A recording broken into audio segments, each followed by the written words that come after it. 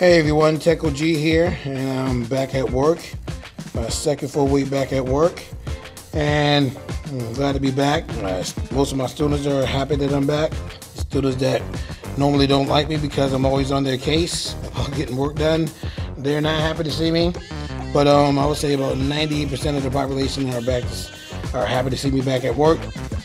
And I want to use this video to give shout outs to my students that have subscribed to my channel, because I've told I think most of my classes that I do have a YouTube channel, show some of my videos in the classroom, just little tidbits, and they were excited, and so they subscribed to my channel and left some comments. I gotta reply to their comments, and like I said, just want to give shout outs to them and shout outs to anyone else that has subscribed to my channel. But like I said, I just wanted to shoot this quick video on this accessory that I have I want to talk about that I use in my classroom. Actually, I bought it from a Home First. This is a 4-port HDMI input device where you can put up to 4 HDMI devices in here into a device that may not have the HDMI inputs that you need for your devices.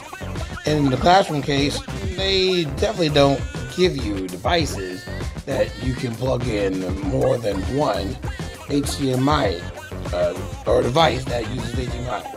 And so my experiment-ish is gonna be using this with a projector that I have in my classroom to display things that I have that uses HDMI.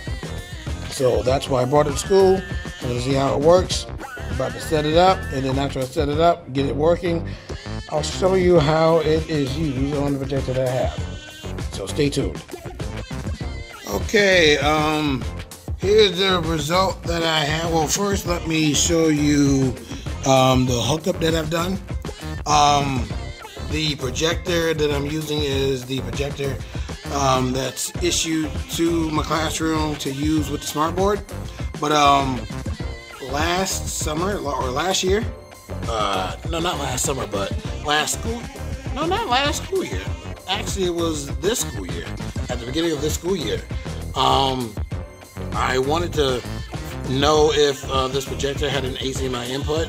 So I looked up the model of the projector online and discovered that it had one HDMI input in the projector. Of course, it wasn't being used with the way it was set up in the classroom. So had to get a table, put it over here, prop it up, get a chair, step on the table, go up there and connect my HDMI cable to the projector. Sometimes your cords are short, and so what I have first connected is an HDMI extended cord.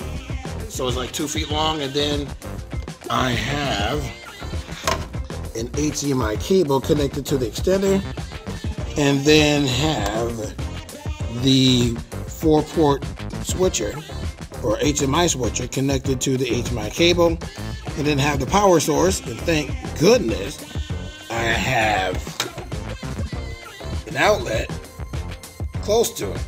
That's what I was afraid of, where if the cord wasn't long enough, I couldn't connect it to a power source. But it connects quite well. Only one wire visible, small wire, really doesn't take away from the cleanliness that you have if you have a clean room and everything's all behind here, so it works great.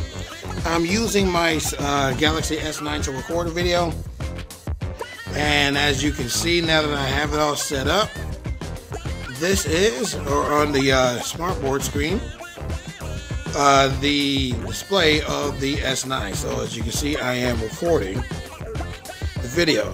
There's only a small relapse time, so a small delay, like a half a second or so. Don't know if I can adjust that. So I'm not going to be using this to record or anything. I'm just basically using my phone to display. Again, there you go. You have the screen of your phone on your smart board through the projector. Now, when I turn it landscape mode, the screen or the screen itself or the rectangle screen doesn't switch, it does turn the picture sideways. So that's a small drawback. It doesn't switch to landscape mode on your screen. I don't know why it doesn't. It should. But I'll figure that out and we'll let you know in a future video if it actually works. But my experiment works. I'm very happy it works. And I'm very happy that this is the first time I'm using my S9 to record a video for my YouTube channel. So I'm glad this is all working. And I'm glad, like I said, glad to be back at work. And I hope everyone have a good day, especially all of you teachers out there. If you have any questions about setup and everything like that, definitely leave me a comment in the comment section. Definitely subscribe to the channel, tell all your friends about it, teach your friends about it, and I hope to see you in my next video.